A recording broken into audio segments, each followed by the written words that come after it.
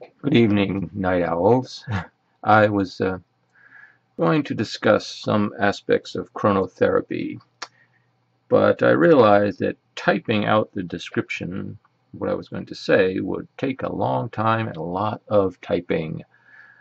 And I was kind of inspired by Drs. Ronenberg and Merrow of the Coursera course. Dr. Merrow in particular liked to draw these diagrams of circadian rhythms and explain what was going on with reference to the drawing, and I thought that might be an easier way. A picture is worth 1,000 words, so I thought that might be an easier way to explain what I was going to talk about. Talking about chronotherapy and the risk of developing N24. And before I go any further, I want to say that as far as we know today, any type of chronotherapy is quite risky for developing N24. So I would urge anyone not to do it and to be quite cautious. Nevertheless, there are some interesting possibilities of why some forms may be riskier than others, and due to some discussion on the night owl list, I thought I might talk about that. There's a good case being made that some forms may be safer or riskier than others. What I have here are two examples of chronotherapy. Chronotherapy is delaying your sleep around the clock. If you have delayed sleep phase syndrome, delaying it around the clock until you end up in a better phase position as a cure for or a treatment for delayed sleep phase syndrome. Now, over here on this diagram, we show someone who initially is getting up at noon. Their goal is to get up at 6 a.m. To do that, they delay an hour a day over a period of around 18 days until they get into the right alignment, and then they stabilize that. Now, what we show here, these horizontal lines are the person's time asleep. The little X's are the minimum of the body's temperature rhythm, which is an index of the circadian rhythm of the body. Now, what we see here happening is, in the original state, a person is sleeping getting up regularly at noon. The minimum of temperature is somewhat in the second half of the sleep period. It can be in the middle, towards the end, generally somewhere in the second half. Now, the person starts delaying. The temperature rhythm doesn't quite, the temperature rhythm doesn't quite follow, because it follows, but it lags a bit. The reason for that is the person is delaying an hour a day. Even with someone with DSPS who has a longer than 24-hour period, it's rarely longer than 24.5 hours, the intrinsic period. So their temperature rhythm will start delaying maybe a half hour a day. And so it delays, and it eventually joins up, and due to the pressure of the light enhancing the delay, it eventually syncs up with the delaying sleep pattern. So the two kind of follow in a synchronized pattern. They're entrained to each other, that is to say. Now, then the person stabilizes in their new sleep schedule. Now, and then the temperature also eventually stabilizes as well. Now, there's a couple of things to notice. One is that in the stable phase before entrainment, the temperature minimum is in the second half of the sleep period.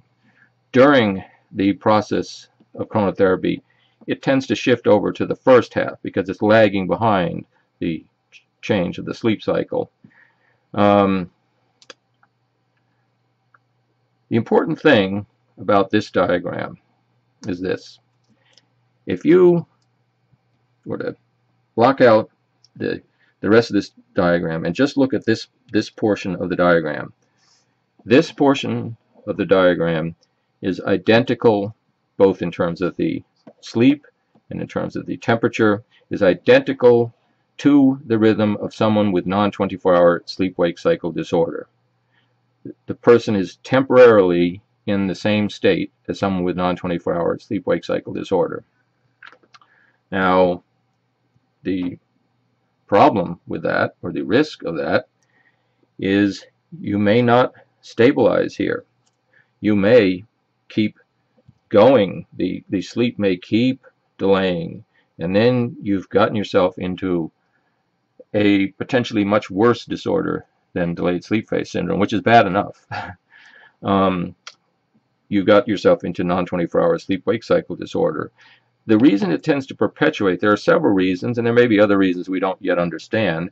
One is shown in animal studies. When you entrain an animal to a non-24-hour period, as happens in this middle section here, the intrinsic period, the basic period of the circadian cycle, it adapts to that period and happens fairly quickly. And once it adapts to that, it resists changing back to a 24-hour period. It makes it more difficult. The other factor, you notice I mentioned the temperature being in the minimum being in the second half over here, and the first half over here. That's significant because if it's in the second half, the temperature rhythm is phase advanced by light occurring after it. And in the normal situation, you only have to wait maybe a couple of hours, maybe 3 or 4, until you get light. That helps you keep on a steady rhythm. When you get into this period, this pattern, which, as I said, resembles that of a non-24 person, the temperature minimum is very close to the beginning of the sleep instead of closer to the end where it should be. So there's really no light exposure for many, many hours after the temperature minimum. So there's nothing to phase advance the sleep. And there's lots of light just before, because the person is awake until maybe an hour or 2, or maybe even right up to the point of the minimum. So there's lots of light before the minimum, which keeps pushing it later and later. So once you get into this pattern, you got several forces that are pushing this pattern to continue. Now, and some people are able to break out of it and stabilize, but a lot of people aren't, probably due to a number of factors that vary with the individual that we don't fully understand. Maybe their length of their intrinsic period to begin with, the flexibility of it, many factors. But you have a great risk that this pattern will perpetuate, because this is an N24 pattern in here. If you saw this graph and you didn't see these parts, you'd say, wow, that's a person with N24. The temperature rhythm is way here at the beginning, you've got a constant delay of an hour a day. That's N24, and it tends to perpetuate itself. Now, we haven't talked yet about the diagram on this side. This is also chronotherapy, but done in a different way. There may be less risk of N24 with this, but I do want to again emphasize this is theoretical. It's based on some people's experiences. I would credit one particular person, but for privacy's sake, I won't do that unless he asks me to. This might be safer for some people, but that's only theoretical and based on very few examples, and so I wouldn't recommend it. But this is a theoretical discussion to explain the reason why some people doing this have been able to do it safely and not have the problems that happen with this type of chronotherapy. Again, I'm not recommending it, but I'm kind of trying to analyze why some people get in trouble doing it and why some don't. In this case, also, the person is originally sleeping at noon and has the aim of eventually getting up at 6 a.m. So they also want to do an 18-hour delay. But instead of doing a slow 1 hour per day delay, they delay, in this case, 4.5 hours. per day. So within 4 days, they're around the clock to where they want to be. They're here sleeping at noon, and that, you know, one day they're getting up at noon, the next day they're getting up at 4:30, the next day they're getting up at 9. So they're really rapidly delaying their sleep, and you have to really push yourself to stay awake to do this. It's not easy to do. You know, I haven't used this method, but from what I've been told, and just intuitively, it's hard. But you go around the clock very quickly. Now, watch what happens with the temperature rhythm, because something quite different happens. The temperature rhythm, as in someone with DSPS, might typically have an intrinsic period of, say, 24.5 hours. It could vary. It varies. There's a variation of that. It might even, you know, but usually not huge variation. Delaying 4.5 hours a day is much more than the temperature rhythm can manage. It's what they call outside of its range of entrainment. So when you start delaying this rapidly, your temperature rhythm can't keep up with the delay. You become what is technically known as internally desynchronized. Your body clock and your sleep-wake cycle no longer are in phase with each other. They're operating independently of each other. Now, so what you see happening is, and once internal desynchronization occurs, the temperature rhythm just starts to follow its own internal logic, its own internal clock, and so it will probably cycle at around a 24.5 or so hour period, which means it'll delay slowly. It'll delay, but very slowly.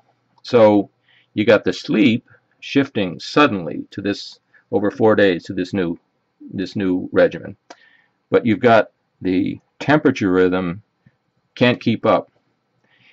So it slowly delays, and it eventually catches up with the sleep, and then eventually, after many days, gets in the same phase position, occurring during the second half of the night. Eventually gets into the same phase position after many days.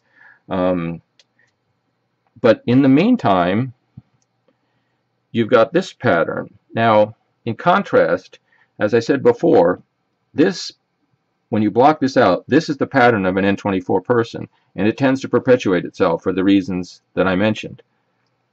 There really is no N24 pattern here.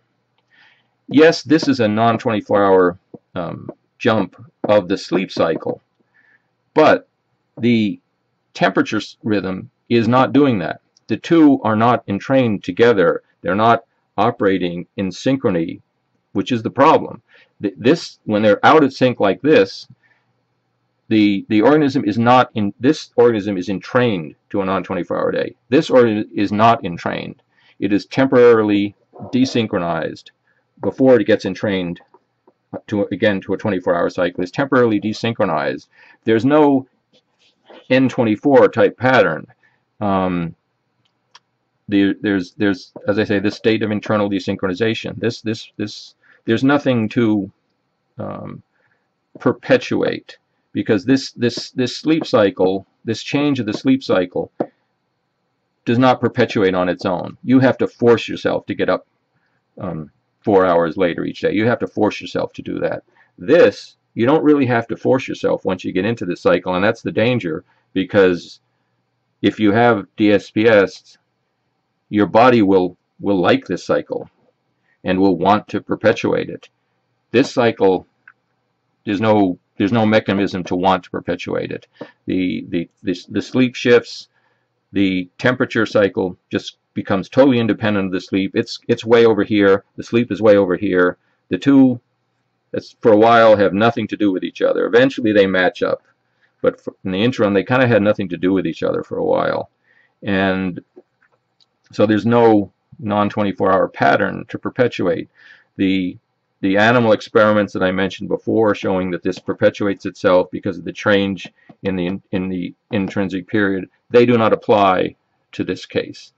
The fact that I mentioned that because the temperature is occurring in the temperature minimum is occurring in the first half of the sleep cycle, doesn't get it gets light at the wrong time. That's not a factor over here. The sleep is shifted over here. The temperature rhythm is occurring in the middle of the day when the person is awake. It's getting light before and after. It's essentially just free running for a period. There's nothing to perpetuate the problem as there is over here. And so it may be that doing chronotherapy in this way incurs less risk of N24 than doing it this way, delaying 4.5 hours a day, or it could be 4 or 5, and this versus 1. The original paper on chronotherapy used 3 hours. They were kind of lucky that they did, because they did that based on knowledge of the time, which turns out to be incorrect. They thought the normal human period was 25 hours and that people with DSPS might have a 26-hour period, and they wanted it to be a little longer than that. That turned out to be those turned out to be false conclusions, but they nevertheless used 3 hours, which probably is well, it's certainly safer than 1 hour. So that's probably why in the initial paper the 5 people they studied didn't develop N24, although it's a small sample. Maybe there just weren't enough for someone to develop N24. But 3 hours is certainly safer than a 1 hour delay. What happened in subsequent years after that paper is a lot of people started doing this kind of 1 hour delay chronotherapy, and that causes a lot of trouble. This type might be safer. I still don't recommend it because we don't know. I'm giving a kind of a theoretical case, but we don't know enough. There might be factors that we don't know where this could be for many people still a problem. But there is, this is more of a theoretical discussion. There's some reason to think that this could be a safer way. And okay, I think I said all I needed to say. I hope I didn't forget anything. This is kind of an impromptu video. I've never done this before, and I just set it up on the spur of the moment because it's not for any great cinematic reason, but just because I thought it actually would be it's easier for me to talk than to type. So and it's easier for me to draw than to explain. So I thought I would give that a shot. Anyway, I hope this is helpful. Thank you.